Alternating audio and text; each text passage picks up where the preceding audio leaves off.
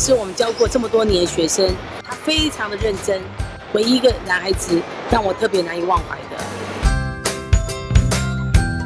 Billy 哈是家中的独子，所以妈妈对他的期望很高，希望他好好念书。就考试的时候，第一件事情看到我就，老师我考得很好，所以那时候我的印象非常深刻。然后那一天我带回去跟他妈妈聊了很久，真的是一个孩子这么认真、那么努力，感动了妈妈。我想跟 Billy 说，虽然你常常说你的身边有很多的贵人，可是老师想告诉你自己，是你自己的努力、专注成就了自己。我也像他的妈妈一样，对，所以我也希望将来能继续以他为傲。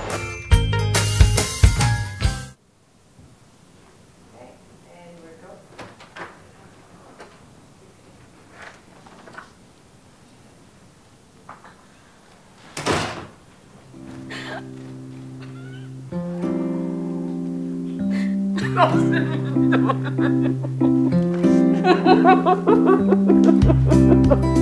怎么老师？老师你怎么